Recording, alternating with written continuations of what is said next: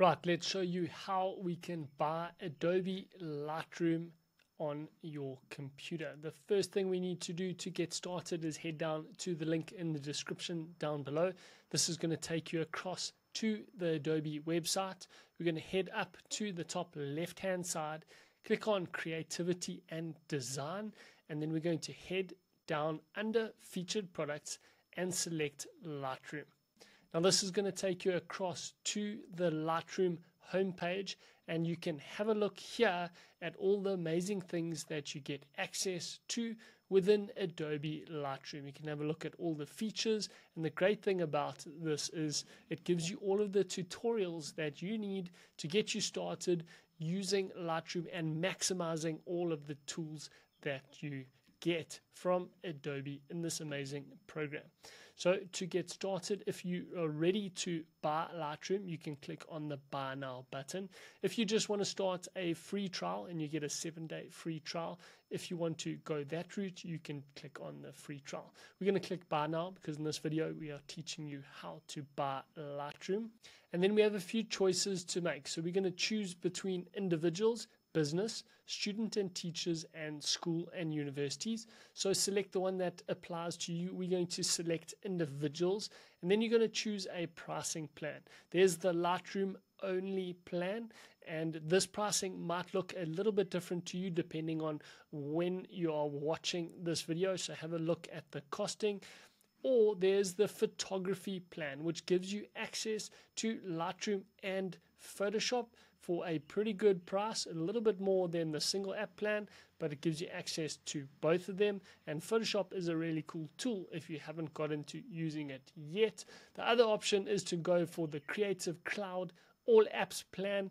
Now this is the one that we use in the business because we use a whole lot of other programs from Adobe inside of the Creative Suite. So if that is the way you want to go and you want access to all of the amazing Adobe apps, then select the Creative Cloud All Apps.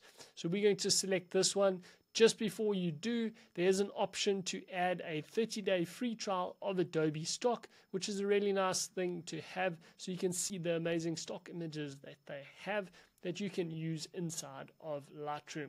Make sure you choose a payment plan once you have decided on the option you're going to go with. So we have a monthly option, we have an annual paid monthly, and we have an annual prepaid. Now the difference between the annual paid monthly and the annual prepaid, because it feels a little bit counterintuitive to have this up there as an extra option, is that the annual paid monthly is you're committing to a full year of this payment plan, but you are paying it monthly.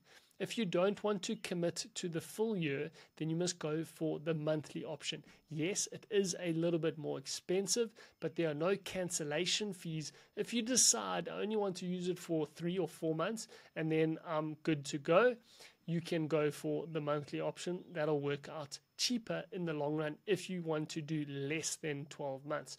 If you're all good to go, you know you want the program for a full 12 months, then you can go for the annual paid monthly. Just be aware that if you do decide to cancel after 5 or 6 months or before the 12 months, there will be cancellation fees that you will need to pay. If you've got lots of bucks and you're ready to go annual prepaid right up front, then that will be the cheapest option over the 12 months.